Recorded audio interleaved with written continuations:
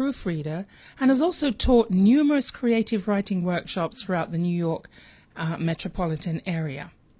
He attended the City College of New York School at Evening Studies, where he majored in English and Humanities. He also attended New York University's School of Continuing Education and Marymount Manhattan College, where he majored in Communication Arts. In 1978, Olivier was nominated for an Audience Development Committee, or a DELCO Award, in the category of Best Performance in a Musical for his musical Journey Through Babylon. He was also the recipient of the Creative Artist Public Service, or CAPS, in the category of Poetry in 1982. He also wears many other hats. He's a freelance writer, he's a reporter, and he has also worked for the Jamaica Observer, to name a few of the publications. Now, before I continue, let's talk to the man himself. Good morning, Mr. Stephenson. Good morning to you, ma'am. Now, I'm sure you sometimes are reminded when people are talking about your bio, is this me? It's what? When people are talking about this long list that's attributed to your biography, do you sometimes wonder, is that me? Well, sometimes I have to wonder, when all those things were done, in my life to date. But to be quite honest, I very seldom even think about it. I'm just thinking about what I'm just thinking more in the moment and things that I have to get done now, rather than what I've done in the past. But I really don't dwell on it per se. Well, Bob Marley, the great griot, said, if you don't know your history, you won't know where you're going, or words to that effect, right? That's absolutely true. Mm-hmm. Now, I'm surprised that I'd not heard of you before. I consider myself a theatre aficionado. Are you still involved in theatre and cultural arts? Well, quietly, but not as actively as I was before. A lot of those activities, when we, for example, we founded the Caribbean American Repertory Theatre back in 1975 in my home in Manhattan, and at the time it was a very it was a period that was full of a lot of various activities, theater-wise and culturally. It was as a result, I was able to come in contact with a lot of various artists, writers, poets, playwrights, and actors, and it was a really lovely period.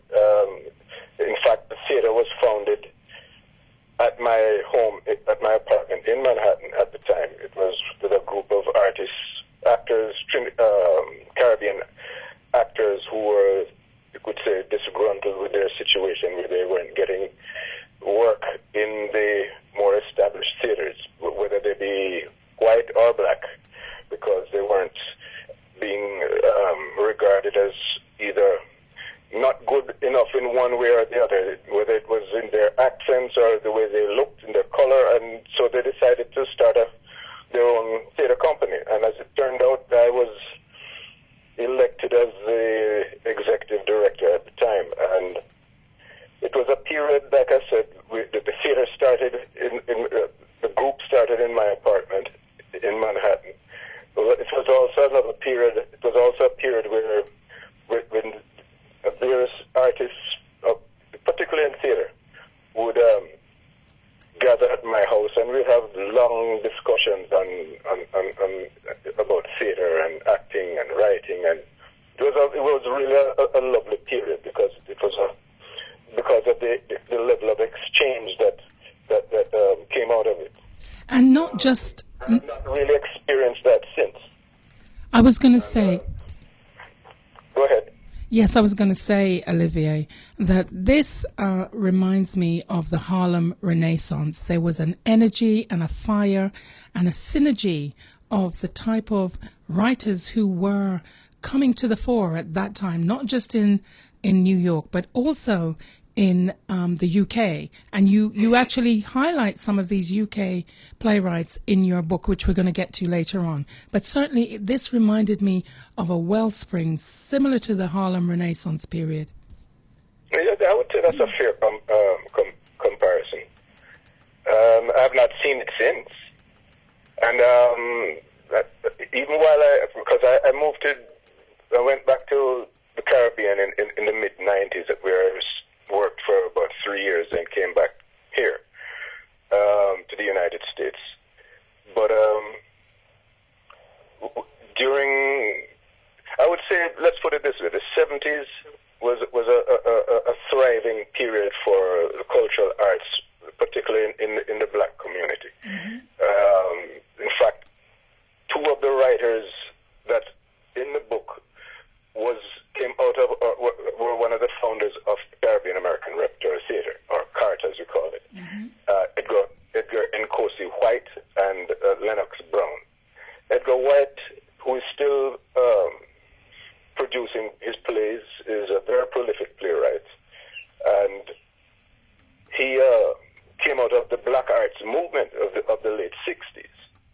And he's probably one of the few playwrights right now who came out of that period who is still thriving as a playwright. I mean, this man has over 40 plays that he's done, numerous books, novels, poetry, children's books. He now lives most of the time in his motherland, which is Montserrat. But he lived in New York. He's lived all over the world, actually. He's lived in London. He's lived in New York, and now he's back in Montserrat. Yes, I'm thinking because of his presence in the company, and Lennox Brown.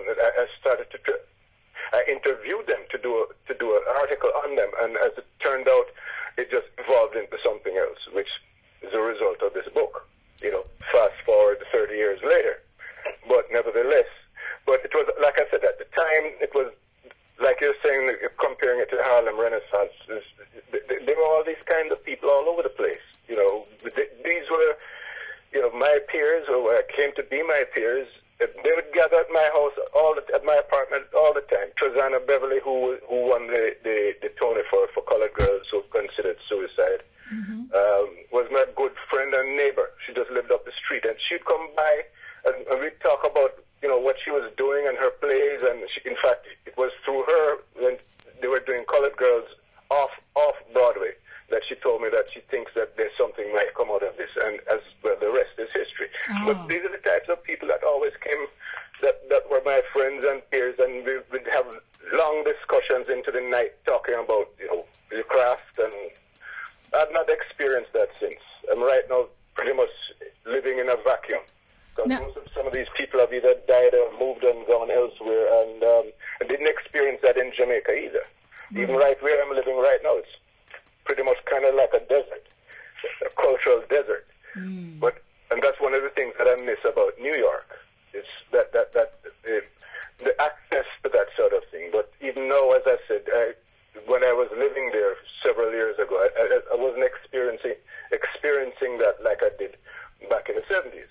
And this speaks, I think, to something that you mentioned when you were asked in 1977 to write a tribute to a dear friend. I'm just seeing if I can find the piece exactly, or if you can remember. When you were asked to write something as a souvenir for Valerie Mullins of the Jamaica Progressive League. Oh, yeah. And you spoke about the ills of recognition of the culture of the Caribbean, and the fact that resources were not being pumped in and artists were not being given their due recognition. And I want to say, Olivia, that the same pertains today, which is why there's a desert. Nothing has changed, really. Nothing has changed. That's the sad part about it. In fact, I think it's even got worse. We have pockets of rays of light. I'm talking about the Caribbean Cultural Theatre Group and what I call the little engine that could, the Brata Theatre Company. Do you know of these two?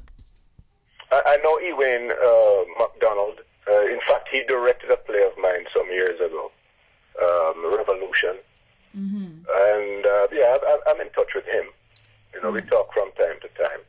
And in fact, he's talking about possibly bringing me to New York for the Black Writers Conference that they're having, I think, at the end of March in Brooklyn. Excellent. Yes. That remains to be seen. Nothing is solidified where that is concerned. So it's still pretty much up in the air. I haven't heard from him, but that's one of the things that we're talking about. Well, I'm hoping that it not only is in the pipeline but comes to fruition, because I'm definitely a supporter of the Caribbean Cultural Theatre Group and their productions and outpourings and outputs at the college in downtown Brooklyn. Now, I want to ask you this. You know, as we've said before, it's the same issue. The funding is not there. How did you get funding when you were putting out this massive output of work? Because I think CART actually produced like 20 plays. Probably. I know when I was with CART, actually funding came. It was at a time when minority theatre companies groups were still being funded by government assistance from say the New York State Council on Arts and the NEA, the National Endowment for the Arts. But all that money has gone elsewhere since. It has all those theatres, the Negro Ensemble, Henry Street. I mean, there was a whole slew of black theatre companies throughout New York and the metropolitan area and in the country. That really, all that the money went. It went to so-called the LORT theatre companies. That's the League of Regional Theatres around the country, like your Lincoln Centers and your Public Theater and the Goodman in Chicago, those type of, because they claim that they started to call themselves, they got into this thing of multicultural casting. Okay? Yes, so that was the buzz term, which so that all that money that would normally go to smaller theater companies went to them. And so, as a consequence, well, the rest is history. Need I say any more? What do you think, Olivier, about the popular theatre now? I'm talking about the Olivers, Shabadas. Is there a place for this in? There's a place for it. I mean, it is not the quality theatre that people should be seeing like they used to. I mean, they have it actually taken over. I mean, it's the same thing in this country with the what they call now Chitlin Circuit Theatre or urban theatre. It's the same type of thing. I mean, they all have their place, but at the same time, you need to have an alternative so that people can see what, if you want to call the potential. A term, serious theatre. Yes, yes. Now, I want to ask you, Olivier, for that to happen, where are the protégés to introduce another renaissance of serious cultural theatre? I don't know. I'd like to think they're there. I know there are people who are studying to be playwrights, but there are more people who are going into film because it's for the money, basically. It's good money. You can write a screenplay and be paid handsomely for it, and one can live on that for a long time. Whereas with the theater, it's a grind, and you really have to love it.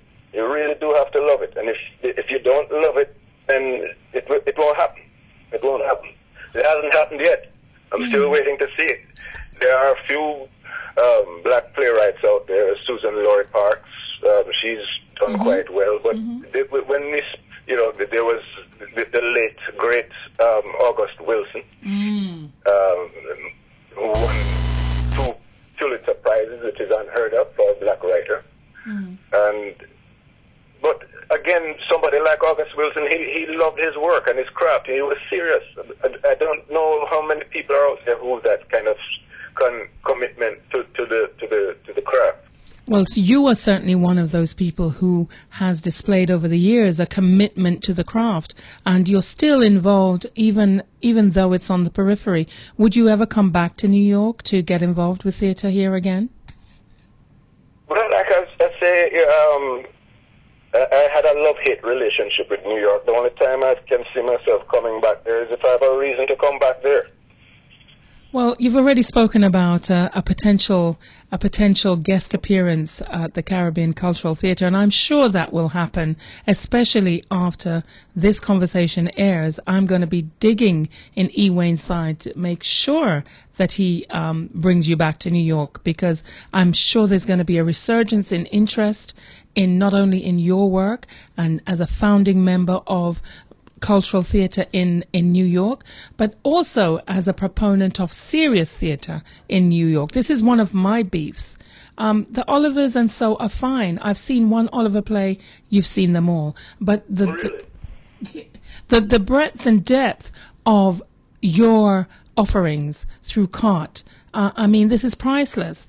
We're going to move on to your latest project right now. And of course, I'm talking about a book that's been published by People Press. Tell us about that and how that came about, please, Olivier. Well, like I said, I touched on it a little bit before. It came about when, just right at the time when we started CART, I found that we had two major playwrights in our midst, and that was with Lennox Brown, the late Lennox Brown, and Edgar Nkosi White. And Lennox Brown... There's another sorry case. Here's a man who is one of the most prolific playwrights, Caribbean or otherwise. And there's very little that's known about him, other than the interview that's in my book right now. I've scoured the internet for stuff on him, and there's absolutely nothing. This man died in obscurity in Trinidad, and to this date, I can't even find out how he died or where he died. I've spoken to his family. His brother, his sister, well, his sister just flatly refused to speak to me because she said, I could be anybody and she's not talking to me. His brother could barely tell me the circumstances under which he died. And yet, here it is that...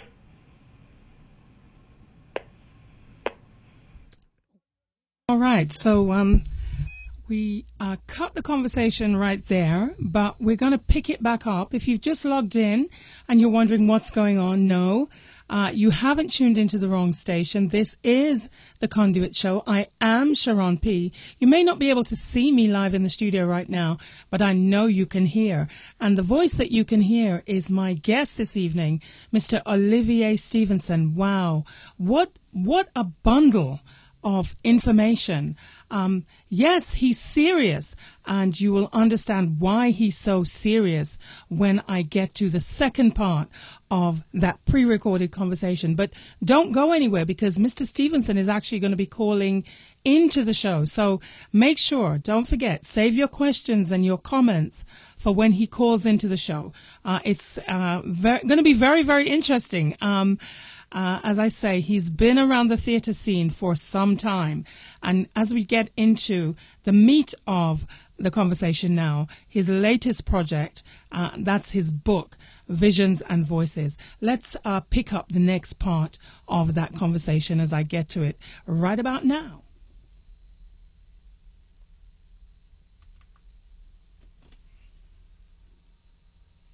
Olivier Stephenson, he was telling us a fascinating story about one of the most prolific writers, Caribbean writers, Lennox Brown.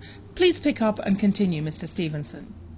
Yes, as I was saying, there's very little on him to be found anywhere. You might see his name mentioned in pieces, bits and pieces. There's a book that was done by the late Errol Hill, who was also one of the playwrights in the book. He has a book called The History of African American Theater, and he mentions Lennox Brown, he mentions CART and the work that we did. Most of the writers that I have in the book, he is in that book as well. Right. But what I was saying with Lennox Brown, everybody knows who Derek Walcott is as a poet and as a playwright. Mm-hmm. And I put Lennox probably a little ahead of Derek in terms of plays and the types of plays that he did, and yet there's very little known about him. Well, we want And to then say... the circumstances under which he died, even his family couldn't tell me or give me any accurate information. And that's a real tragedy. I was going to say that really is, but at least you've documented. So hopefully, as more and more information becomes available on the internet, someone can do some more research and find some more information about Lennox Brown. I mean, you actually mention, or you feature 14 prolific Caribbean playwrights in your book. Why did you choose this 14? Well, it wasn't by deliberate choice. It was more like catch as catch can. Okay. When I interviewed Derek, as I mentioned before, he came to New York after he broke up with the Trinidad Theatre Workshop, and he asked if Cart wanted to do one of his plays. And at the same time, I took advantage of it and interviewed him. And then while I was interviewing him, at the conclusion of I interviewed him 3 times, and this was the first time, and he happened to mention that Errol John was staying in the same hotel where he was. Oh, my goodness. This is a well-known hotel in Manhattan. It escapes me right now to come back. But he said, well, you might want to interview Errol John as well. He's staying here. So I went and I interviewed Errol, and then as it went along, I saw that this was evolving into a book. I met Alwyn Bully when he was at the Eugene O'Neill Playwrights Conference in Waterford, Connecticut, and I interviewed him. And I met Stafford Ashani Harrison when I happened to be in Jamaica, and he was a friend of mine, and he came to his house, and I interviewed him then. So I really just took advantage of the situations when they arose. Slade Hopkinson, well, I went out of my way then. He was staying in Montreal, and I went in Toronto, and I was visiting a friend in Toronto, and I took the advantage of that, and I interviewed him there because he was working for the Guyanese consulate. Errol Hill, he was teaching at Dartmouth at the time, and I took advantage of that. I had a cousin who lived in Boston, so I went to Boston, stayed there, and then drove over to New Hampshire to interview Errol. Trevor Rohn, I was in Jamaica at the time, and Dennis Scott, I interviewed them a day apart. I interviewed Dennis, but I didn't go to Jamaica specifically to interview these people. I was just happened to be in town, and said, well, let me take advantage of the situation. And I almost didn't get the interview with Trevor because I was staying with a friend of mine up in the hills, the late Bonnie Ruggs from Third World. Oh, my goodness. A good friend of mine. Yes, very sad news there. The taxi came late, so the time that I arranged to meet Trevor, when I got to the theater, at the time it was called the Way Out Theater in the Pegasus Hotel, he was on his way out, and he was coming down with a cold, and he was in a very cranky mood, and he made it a point to let me know that I was late, and that he wasn't going to really give me anything. So he said, I said, what about, could you give me 15 minutes? He said, all right, 15 minutes. So we went back into the theater, and we sat down, and I guess based on the kind of questions I was asking him, I saw him warming up to the situation, and like an hour later, we concluded. I think the thing that really triggered it is when I told him that Derek Walcott was regarded as the Shakespeare of the Caribbean. And he says, well, Shakespeare wrote for the man down the street, and I write for the man down the street. Ooh, okay. And so from there, we went into a full interview. Forget the 15 minutes. He was so caught up in it that after we concluded, he invited me to his house and showed me all his awards, and even went as far as saying if I want to come back to Jamaica, he'll show me how to make money in theater. Wow. I mean, priceless. Priceless. But did you get a chance for that second meeting? No. Oh, okay. Unfortunately. Now, a very kind of unique perspective of your book, Visions and Voices, which is Conversations with 14 Caribbean Playwrights, published, of course, by PPAL Press, is that you ask each person for their opinion on their peers. Mm-hmm. What made you hit on that concept? Again, it didn't start out that way, but as I was beginning to meet all these other writers, I was curious to find out what they thought of their peers. Mm. And so it became like a sort of, how would you say, a forum of some kind, just to... I'm wondering if you opened up any cans of worm. A little bit. Okay. Errol John took Trevor Rohn to task. I mean, he really, dug into his work and really didn't regard him as much of a playwright. Really? Really? Huh. Well, I know one of the plays that I saw from Trevor Rohn, and that was a production from Brata Theatre Company, was Positive. An adaptation. It was very, very interesting. So, as I said, this conversation that I'm having with Olivier Stephenson, a lot of people are going to learn a lot, and a lot of people are going to be reminded of the history that is not out there. Because I had no idea that there was an organization called CART. I had no idea that we have these people who are alive. Unfortunately, over half of the authors, playwrights that you feature in your book are no longer with us. Actually, 8. 8 of them. Okay. Yes. All right. Yeah, over half of them are no longer here. So, I mean, it's important that we not only document our own history and document it in an authentic and credible manner, but that we laud and celebrate those who are the trailblazers, especially as we wrap up now Black History Month. This really is something that your book should be in schools. Yes, well, that's where it's geared toward. It's geared towards people who are students of theater, or Caribbean theater, if you will. Well, theater in general. I think aside from the theater, this should be a book that is on every English curriculum, because we're talking about literature. We're talking about literature. We're talking about plays.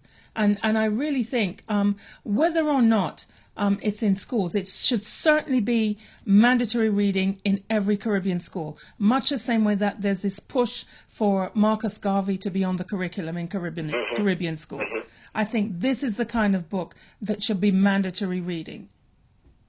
Well, it was that was one of the things that I had in mind for students, scholars of theater, the average theater goer, but definitely in the schools, because I've always had a problem with not being able. Well, let's put it this way: when I was in high school, I learned we got English literature, and it was Chaucer's Tales of Britain.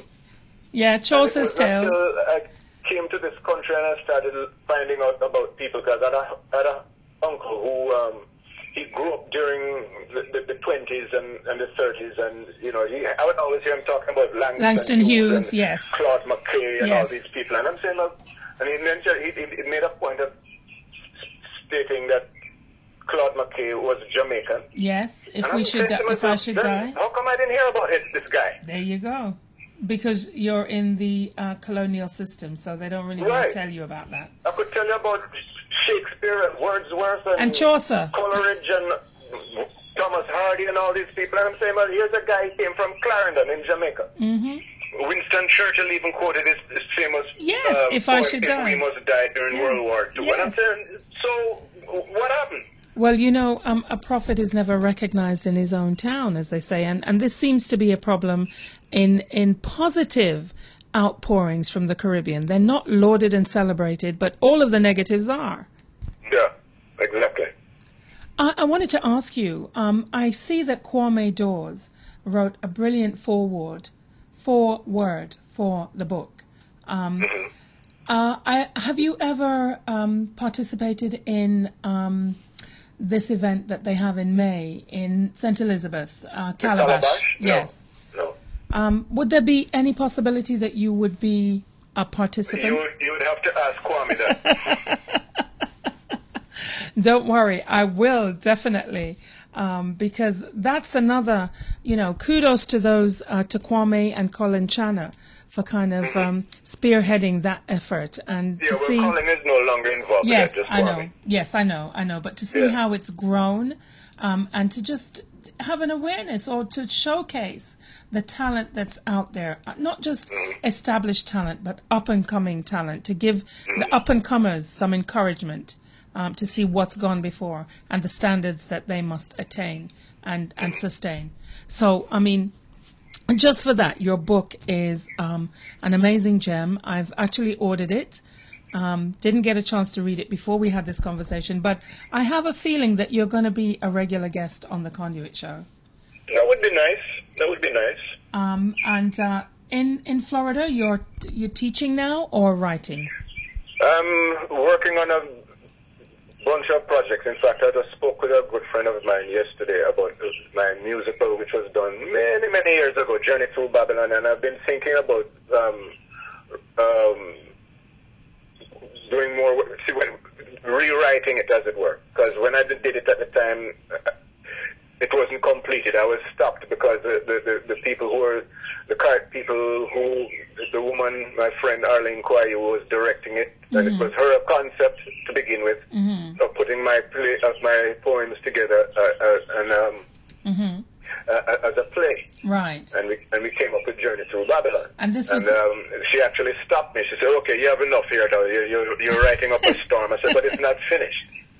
She said, "No, we have enough." So, and it's been on my mind ever since to finish it. And a good friend of mine, Antoinette Pitkin, just called me the other day and said for years she's always wanted to do it. And I said, well, I've been thinking about it. And I approached a gentleman who was the musician in the musical, Jimmy McKitty, if he would be willing to work with me on it. And he said he would love to be. And he also has been thinking about it for a long time. So I've got the juices revived and bubbling, so I'm getting back into that. And I was telling Antoinette also that I was thinking of possibly getting Michael Ibu Cooper to help me arrange the music. Wow. Because I've always wanted to work with him. Interesting. He's the guy who really created Third World's sound. And I interviewed him many years ago when he got his OD.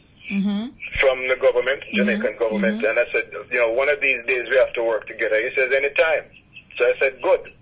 So I think the time has come where I'm going to seek his expertise in helping me to score the music and do the arrangements for that. Right. No, I'm also working on another project which is a screenplay.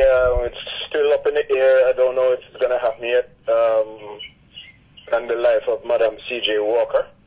Okay. The first female millionaire businesswoman. Yeah, Black. Let's not forget Black. But that's still in the talking stage, and I really don't want to say too much more on that. But until it actually happens. So, would you consider the play that you're thinking of reviving, Journey Through Babylon? Would that be a one-man play, or? No, it's not a one-man play. Okay. It has a cast of 7. Okay. And the way it was structured was, it was called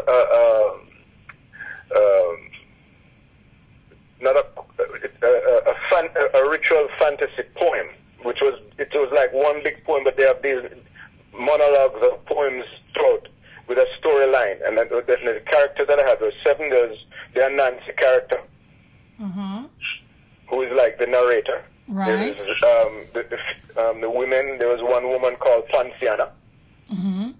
Another one called Kalalu. There's a character called Obia. There's a character called Natty Rebel Youth. There's a character called Soul Brother.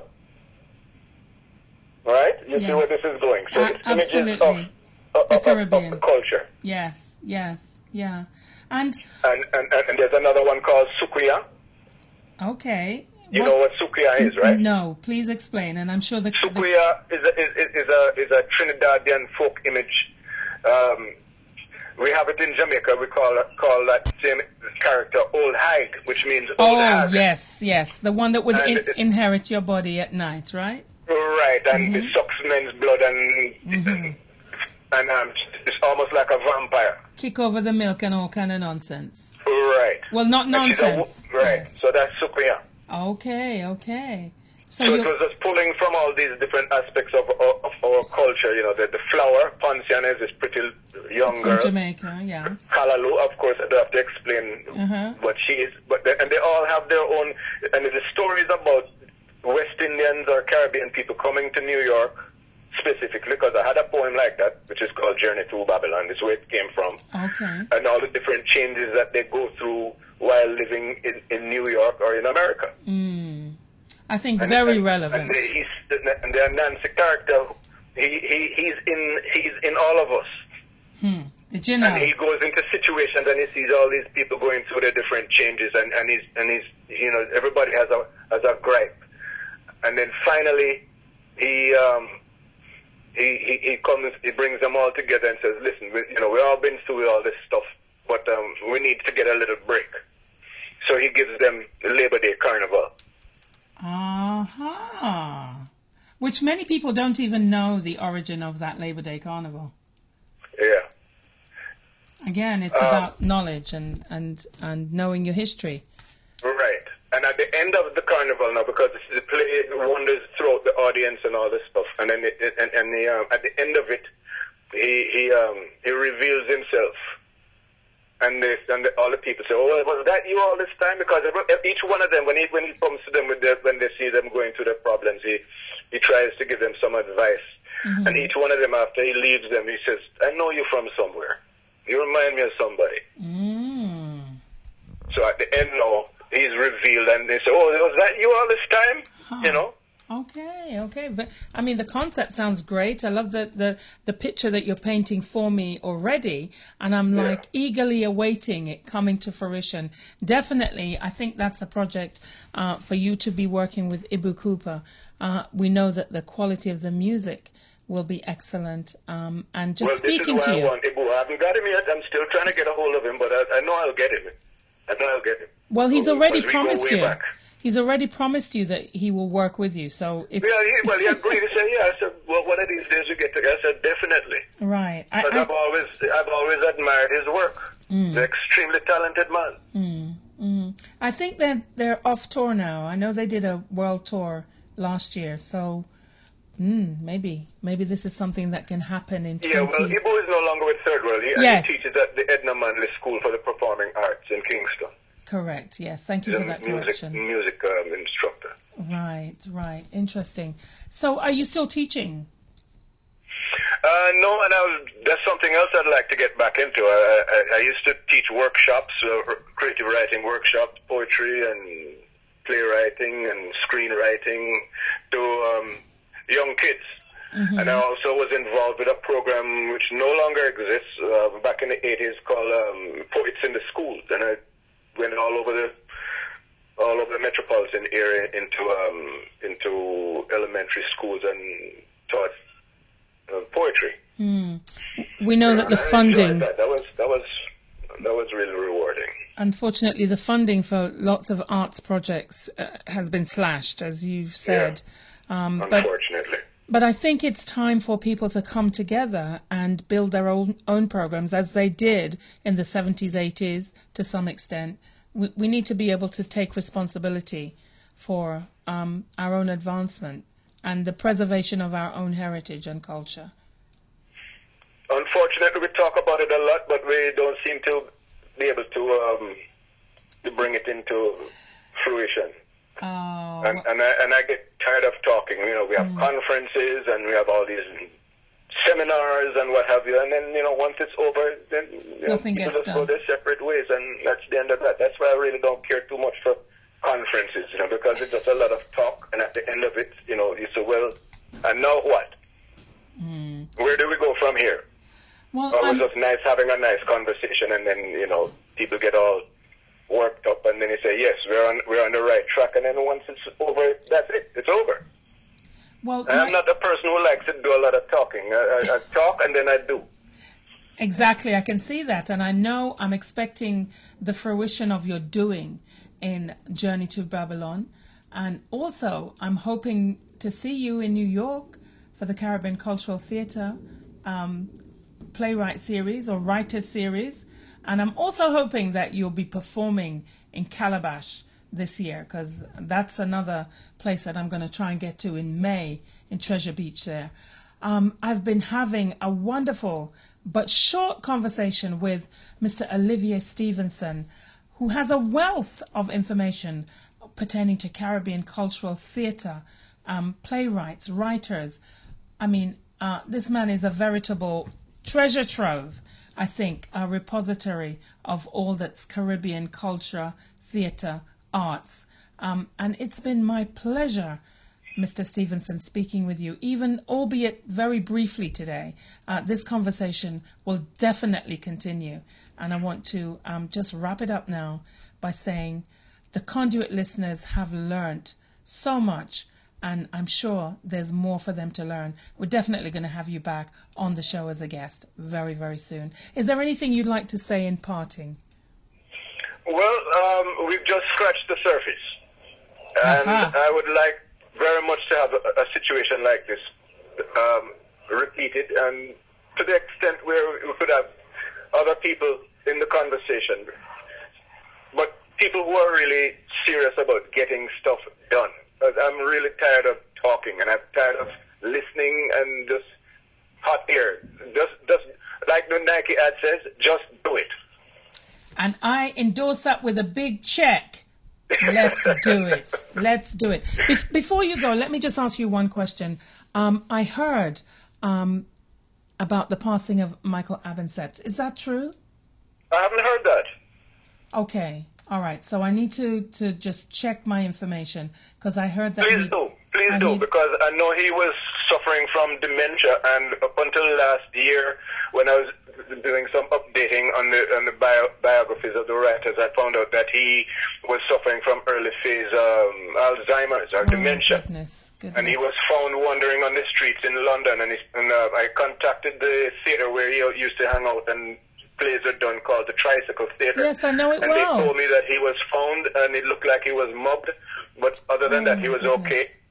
All right. Well, I'm going to check my sources, because theatre was something that I was very interested in, still am.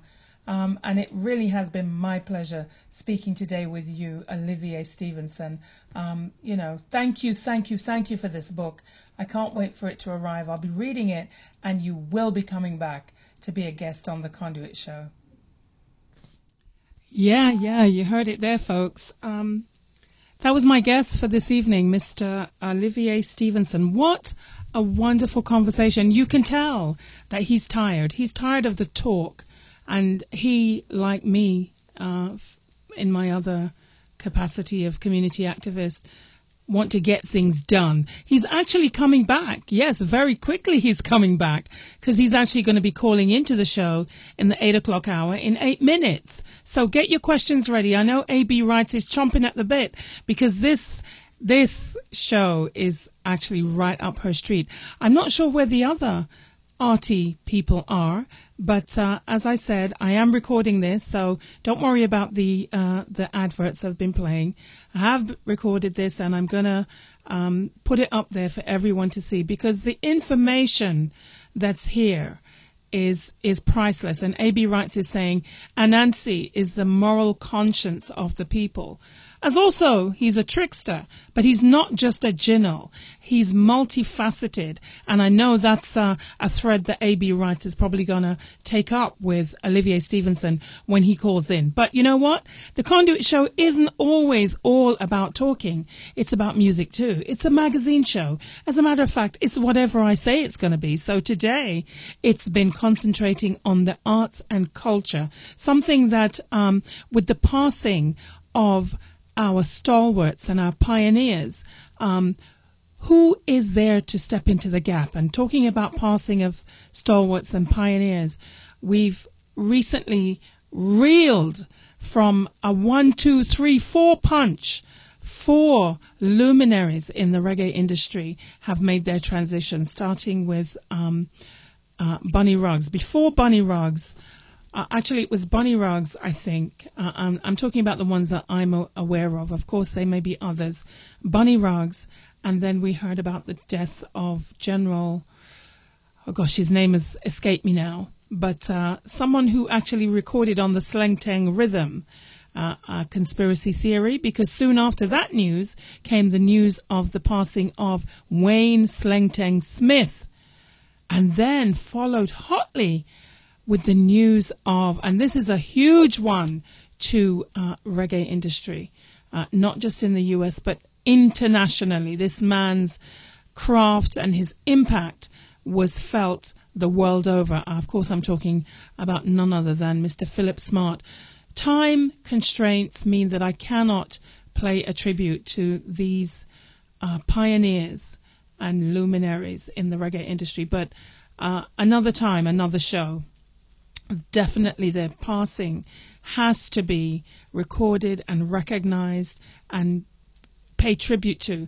But I know Olivier Stephenson is probably dialing as we speak, and there are a couple of things that I have to announce. So let me just say I hope you enjoyed that. I'm going to jump right into some music, and there's a track that Rhythm Queen reminded me that I actually brought to her attention. It's a young lady out of Jamaica, and she goes by the name of Ikea. And when I was in Jamaica, I actually bumped into her. It was so strange. It wasn't strange. It was lovely to make that connection again. And this is a track that I've been playing because it is so beautiful and it's so true. It's so real. So let's jump straight into the track until Mr. Olivier calls in live on the Conduit show.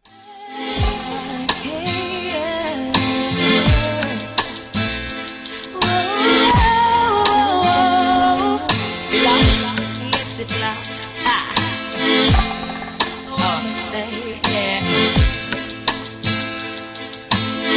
16 and him love the 16. Him never read but him load magazine. Him father tell him no the rich quick teens. Tell him end up with them and them like the housing scheme. Same one for plans, big and dress plain. Take much life I never know that I creeping. I know the table and the chair turn pan him. It's a juvenile me here turn it on him. He learned the hard way. Then listen what his mama say. He learned the hard way, and death is the price he paid. The hard way. Then listen what his mama say. Yes, he learned the hard way. Death is the price he paid. 17, now she just come out of school. She never listen when her mama set the rule. Every morning when me sling up on the job bench, she come in a radar like a yellow taxi girl. She catch her belly and her mom say you cannot stay. She contemplating stuff for that she child away. But when she check the doc, she find out that she has been traveling around with the big letter A. Hard way. Then listen what mama say. Yes, she learned the hard way, and death is the price you pay. The hard way. Right, okay, we're going to cut that one off right there because guess what? Time is running and passing, and there's so many songs that I wanted to bring you. So we're just going to jump right in. Less chat from me and more music. That's what the Conduit show is all about today.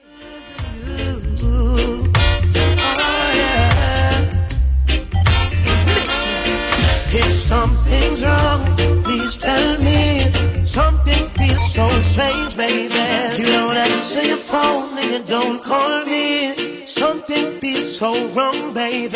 When you're laying beside me, you feel so far. Recently, I've been thinking, if I'm not mistaken, I heard you call another man's name while sleeping. Words going around. Say you know want me again. We tell your friends any day now. Our relationship will end. And them I watch. Sit down and I wait. They wanna see us break up, walk out, lose everything we build. And them I chat. and them are weird to 7 more. They wanna see us wake up, walk out, and lose on everything we built. Now 15 years can't go in vain, and this feeling's driving me insane. Giving you everything, even my last name, wedding bells and a diamond ring. You don't say I love you anymore. Something feels so wrong, baby, and you got me feeling insecure. Love don't feel so. I guess my computer needs recharging because that was a cutout. But you know what? Everything happens for a reason, because it gives me the opportunity to tell you about an event that's coming up very soon. Actually, I have a few PSAs that I've got to let you know about while I reboot my computer. Of course, we were listening to Mr. Taurus Riley and the song that's tearing up dance halls, music venues across the tri-state, and I'm sure in the UK too. Taurus Riley, he just keeps going from strength to strength to strength. And before that, you heard Ikea. 2 examples that reggae music is not dying. Have you listened to the new crop of artists that are coming out of Jamaica? The Chronixes and the Proteges and the so forth and the so forth. The music is coming back. I'm excited. I'm excited about the music, and I can't wait to play so much of it for you. And not just coming out of Jamaica, because we have our own artists right here in the US who are really stepping up their game and coming with some good music. One of those artists is a good friend of mine. Of course, I'm talking about Mr. Stephen Sousa, the reggae gentleman. Maybe it's because he comes from Britain too. I don't know. Anyway, Stephen Sousa wants to let you know that he's having a CD launch party, which is going to be live with the Skadanks Band. And that's taking place on Sunday, March 23rd, 2014 at the Drum, the DROM, 85 Avenue A in New York. I understand that music is going to be by our very own DJ Bandit. You can catch DJ Bandit right here tomorrow at from 7 till midnight. DJ Bandit himself is going to be sitting right where I'm sitting. Well, you can't see me, but hopefully the camera will be back up by tomorrow. Tomorrow, DJ Bandit is here. He's also going to be playing the music at Stephen Sousa's CD launch party taking place Sunday, March 23rd at the DROM, 85 Avenue A in New York. Music by Dimex Sound. Now, tickets are only $10 and doors open at 10 p.m. on that one. So, Stephen Sousa, big up yourself. I can't get to play the music for you today, but trust me, we're going to have fun with your music and music from Paul Wayne. But that, maybe I can kind of squeeze that in before the 9 o'clock hour as I reboot. Let me play this track here from another one of my colleagues on E21 Ear. Haven't spoken to her for a while, but you know what? I'm so glad that she brought this track.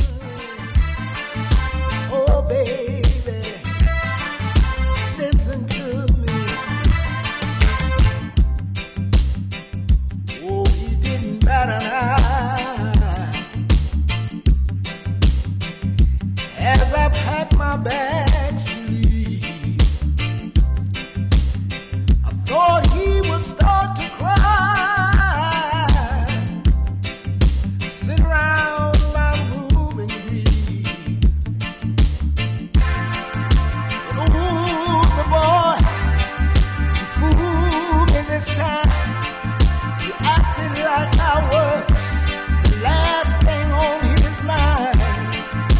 I would like to start all over again. Baby, can I change my mind?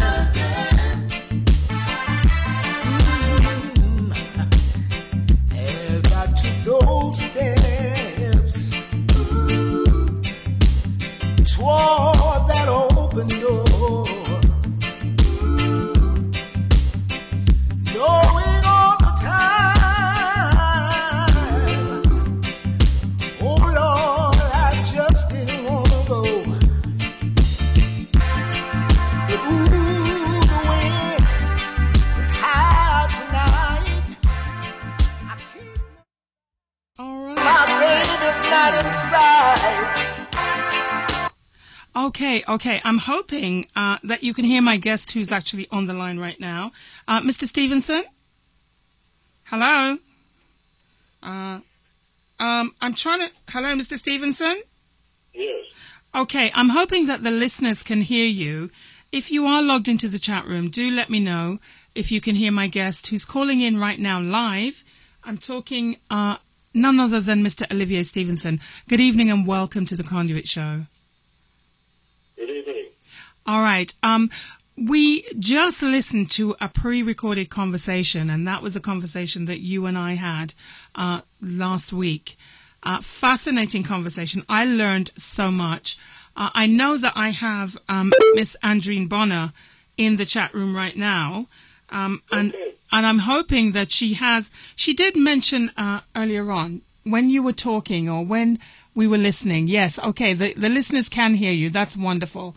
I'm going to go to Andreen because I know Andreen is so steeped in the theatre. She, more than anyone else who's logged in right now, I'm not sure about who's listening, and I know we've got listeners in the UK and in Jamaica. I got a call from someone who was listening from Jamaica, and that's just one of the calls. And I know Andreen was saying, she picked up on the point when you were talking about the play that you wanted to revive. And she picked up on the point about Anansi not just being a jinnah, that he was actually the voice of the people and reflecting who the people were back to the people. Would you say that's a fair assessment of... Yes. Okay, so who is the central character in the play that was produced some time ago that you want to revive? That's The Journey to Babylon. Who was the what? Who is the central character? Well, Anansi in that piece is he's like he plays the part of the narrator, and also the conscience of the people. Right, and Andreen did make that point. Yeah, but it's essentially an ensemble piece. Right, you're breaking up, Mr. Stephenson, and I'm not sure if it's my end or your end. I'm just trying to see what I can do here to resolve that issue, because I know the guests want to ask you questions. Andreen said, and I'm not sure if she's actually listening because she was actually marking papers and multitasking as she does, but she also made the point that playwright, there's a black playwright says, characters call for more mythology than psychology. Would you like to address that statement? Well, I don't understand the context. Neither do I. I think she made that point in reference to a comment that you had made, but I'm not sure what particular comment she was referring to, and I'm trying to see if I can get her to say something in the chat room. Let me see. She can hear. Oh, she was referring to the article about Lennox Brown. She sent me a link for an article about Lennox Brown when you were talking about Lennox Brown and the fact that he wasn't, not much was known about him. Yeah. And Andreen is telling me she sent me the link, but as I explained, Andreen, I can't open the link right now because you sent it to me in the chat room, and I don't want it to interfere with this recording and this conversation I'm having right now with Olivier Stephenson, playwright, author, teacher, journalist. Is there anything else you've not done? Is there anything you've not done, Mr. Stephenson? Anything I have not done? I can't think off the top of my head right now. You can't think off the top of your head. So let me ask you, did you hear from Ewain? No. You did not hear from Ewain. So we have it on record. A.B. Writes is saying, hi, Olivier. I'm going to act as the conduit, A.B. Writes, because Mr. Stephenson is not logged onto his computer, so he can't see the questions in the chat room. So Andreen is hailing you up, Mr. Stephenson. Okay. So maybe you want to acknowledge her? Hi, Okay, all right. So, it's a meeting of old friends, and I'm sure you have a lot of history together because you've both been at the forefront of the struggle to preserve that culture. Andreen is still doing it, and I know she can commiserate with you and totally understand when you say the time for talking is over. We talk too much about talking culture. Jamaica has so many talk shows that I don't know how people have time to, as you said, beat up their guns all day long and not get things done. There's a lot of hot air on the air. You think they could put that hot air in a balloon and do something with it, right? Something constructive. Oh my goodness. Where do you see, what would you like for Jamaica in terms of the preservation of the Caribbean culture? Jamaica, what I would like to see. Yes. An establishment or a foundation or an institution solely for the preservation of Caribbean culture. Well, it's hard to say. I mean, okay, I'm going to give you a very simple example. There's a ward theater in Kingston right now. It was built in 1912. It's been through several renovations, and it's crumbling again and falling apart. And where it's located in Kingston, it's right in downtown Kingston. And I guess maybe because of the local, a lot of people have, opted not to go there anymore because it's a rough neighborhood. Mm. But at the same time, the theater is deteriorating, and this is one of the last major theaters that we have. I mean, there are many theaters in Jamaica from, in the 19th century. Mm-hmm. And the Ward Theater, it's crumbling. And they talk about, there was a woman, I forget her name right now, for many years was trying to raise money to help, to refurbish the building. And here it is, a major landmark like this. And it's falling apart. And they talk about, well, maybe can the government help? Or it should not have to come to that. Mm. Look at London. Look at New York. Look how many theaters that they have that have been there from before the turn of the century. I think that speaks to the fact that those who really have a vested interest in the preservation of these institutions are folding their hands and waiting for someone else to take the lead. So how long are you going to keep doing that? It's going to fall down, and then everyone will throw their hands up in the air. That's my point. So you asked me a question about preservation of our culture and all this kind of thing. Mm. There's an example right there. Mm. World theater is falling apart, and nobody really gives a damn. So is it possible that somebody, hint, hint, nudge, nudge, could galvanize some of the luminaries or the talent that's there to put on a benefit overseas to save the Ward Theatre? I mean, that's what people do. That's what they did for places like the Tricycle and So we'll wait until the Ward Theatre is crumbles to dust before somebody comes along and says we have to save the Ward Theatre. That's what we're saying. Wow. For example, last year there was an article in the Jamaica Observer about the national landmarks, like the birthplace of Norman Manley, of the nation. Yes. And here it was, his house where he was born in Manchester. Was falling apart. Yeah. Roxborough was practically falling to rubble. Mm-hmm. I wrote a piece in the Observer saying, how long are we going to keep doing this? We have national heroes, people who have made if you can cite Norman Manley as one example of how many other people, who knows where, Bob Marley is one of the few that they've preserved his birthplace. Mm. But there's so many other people that they've, Roger Mays, there's so Absolutely. many famous musicians and artists, and Miss Lou and Ronnie Williams, who knows where their birthplaces are, or do we care? Mm. In the United States, people come to this country, and everybody is wanting to see where Thomas Jefferson, his birthplace was, on his home, and George Washington, and all Abraham Lincoln. We have our Well, as Andreen says, A.B. Wright says in the chat room, it's imperative that we tell our stories or they will be distorted by those who think they know and because they have access to capital. And that's so true when it talks about the preservation of our culture and our history as well.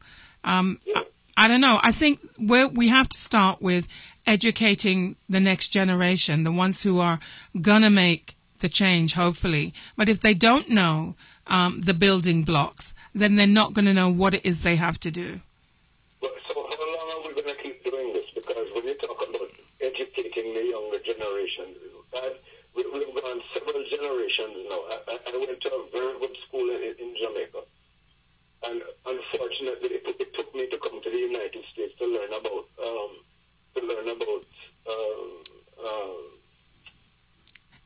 Caribbean history? Wow. How come I have to leave Jamaica to come to the United States to learn about a great writer like Claude McKay? From Jamaica. Who was born right there in Clarendon in Jamaica. And nowhere is his name mentioned in the school curriculum, my knowledge. Well, it's... Other great writers like Roger Mays, I don't think very few, if you ask any student right now in Jamaica who was Roger Mays, I can't tell you. Right. Is he the one that wrote, oh gosh, the name of the book escapes me now. Oh, goodness. Well, the hills were joyful together, Brother Man. Brother Man, yes. Brother Man, I actually read Brother Man as a high school student in Jamaica. So it is it's not on the curriculum, but that's how I was introduced to Roger Mays. So I guess I was one of the fortunate ones. I had an English teacher who thought outside the box and exposed me, because she saw that love of literature in me, and she exposed me to a whole bunch of stuff. So I actually got a Caribbean anthology as a literature prize one year. So, what can I say? I don't know, where do we begin? And it can't be with talking. It must be with action. So, yes, of course, it's the only way. We have to come up with an action plan. And I know you're saying the Ward Theatre, and perhaps that's where we start. We join that campaign and raise funds, whatever we have to do. But then I don't know if the location, if it has to be relocated. Why would you want to relocate it? It's where it was from the very beginning. Why would you want to? What you do is refurbish, you upgrade the whole neighborhood. Easier said than done. Because it's... It will take to talk about urban planning and all this kind of stuff. That's what it will take. Downtown Kingston right now is a mess. But, so how long are you going to keep it a mess? But replacing zinc fences with proper fencing doesn't change the mindset of a people, does it? No, it doesn't. So I think that's the issue, the mindset, not the location, for me. Exactly. So, I mean... Let people appreciate what they have and let them understand what it is that they have in their midst. So you think then we should have some teams, intervention going around in the neighborhood, a bit like Sistren did back in the day. They were actually in those neighborhoods addressing the issues and giving it back to the people in the form of theatre. Well, something has to be done. It was Ward Theatre back in the 70s was thriving. Yes. People used to come to the theatre down there. Right. All of a sudden, I don't know if it's because of crime or whether it's all of the above, but that still should not be the case where that part of Kingston should not be the way it is right now, because it was a major hub from the very beginning. So why? So everything has moved to New Kingston, and downtown Kingston has been neglected in the Ward Theatre and other sites like it. Well, I mean, it's definitely Save the Ward 2012 coming soon. A.B. Wrights found the website. She found that on the Ward Foundation website. So that's a start. And certainly the three of us, if no one else, can lend our support, because that definitely is an iconic building. I know so many people performed on that stage, not just from the world of theatre, but from the world of music as well. And it's part of Jamaica's history, and to just let it go like that. I mean, I was very saddened to visit Morant Bay and to see the burnt out shell of the courthouse and the statue of Paul Bogle no longer there. And I'm like, how can this happen? I mean, don't get me started, Mr. Stephenson, because I'm like... Jamaica 2014. Oh, goodness. It's crazy. It's crazy. I want you to tell us very briefly about the book that you've written, Visions and Voices. We alluded to it, or we talked about it in the conversation, but for those who are logged in, where can they get hold of the book? Well, it's on all of the major book-oriented websites, including Amazon and Barnes and Noble, and as well as the People Tree Press. Mm-hmm. So it's just a matter of where people, what site they opt to purchase the book. You know, I know Amazon is widely known to many people, and I guess that's the most easily accessible one. But like I said, there's a People Tree Press. Right. Website, and there's Barnes and Noble, and there's a whole slew of various book-oriented websites where they can get it. Why do you think this is an important book for everyone to own? Well, coming back to what I was saying earlier, there are a lot of these writers who made significant inroads into our literature and our theater, and very little, as highly accomplished as all of them are, very little is known about them. This book is a seminal book. It has never been done before. A lot of the people who read it or see it will probably not even be well acquainted with many of the writers, but they know the plays. Errol John, for example, Moon on a Rainbow Shawl, that play. Yes. Wow. Caribbean classic, and it's still being done all over the world, including China. Amazing. We have this talent and we don't recognize it, which is why this book, Visions and Voices. It is another case in point. He's a man who died in London and very few people knew about it in terms of his circumstances. He died, and I was told he died alone in some apartment in London back in 1988. Wow. This is a major playwright. I'm sure I met him in person. I'm almost sure. A lot of people will know him as an actor more so than as a yes, because in many movies. Because I was definitely around the Oval House where a lot of those cultural plays were performed, and also not the Tricycle. There was another theatre in Kilburn or somewhere in northwest London. A.B. Wright says she did Moon on a Rainbow Shawl in Los Angeles with Caribbean American Repertory Theatre West. Okay. There you go. When was that? I'm curious to know. When was that? A.B. Wrights, Mr. Stephenson is asking when that was. Probably in the 80s, maybe? I think she's going to answer in a second. So she also mentioned, going back, it was 1996. Okay. She answered. She also mentioned, talking about the Ward Theatre, that pantomime was a seasonal activity, but it brought out the people from uptown and downtown to that location. Mm-hmm. I guess that was before that location got the reputation that it has, because it's quite close to Tivoli Gardens. Is that correct? Well, not that close to Tivoli Gardens. It's in North Parade in downtown Kingston. Isn't it Coronation Street Market round there? Well, yeah, it would be to the west of the Ward Theatre. Okay, all right. So I know there's a park in the middle. Is that right? And it's like a roundabout? Yeah. Okay. Just kind of fixing it in my mind. Well, I mean, we have our work cut out. I'm going to be talking with A.B. Wrights, and I'm sure we'll be communicating with the people who are the Ward Foundation people, just to see where they are with that fight, because it is a fight. I can imagine that's a lot of work. That's a big commitment, but many hands make light work, right? So even if the Conduit show can highlight one issue, which is what we try to do, one issue at a time, and try and help. And I think definitely I, for one, would love to see the Ward Theatre restored to its former glory. And I'm sure all of the people who have ever crossed those boards, crossed that stage, those who are still alive, maybe could think of some way that they can contribute to. I'm including you in that, Mr. Stephenson. We won't be talking. Broadway shows used to come to the Ward Theatre back in